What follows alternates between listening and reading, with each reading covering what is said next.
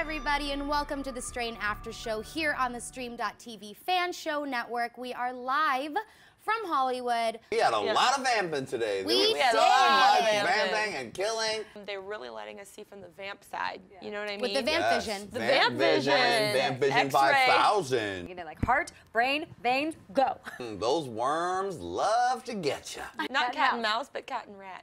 Yes, cat and rat. I mean number 3. Oh, yeah? If you guys don't want me here, I'll just leave. And then Vasily's Right. like, no, just stay. Stay. The right-hand guy for Palmar. I'm interested about this guy. The master's a fickle bitch. Yeah. I mean, it's safe to say now, obviously Kelly's been vamped, you know? Yeah, Kelly gets infected by her boyfriend, then she loses her phone, and she's like, I wonder why I feel so sick.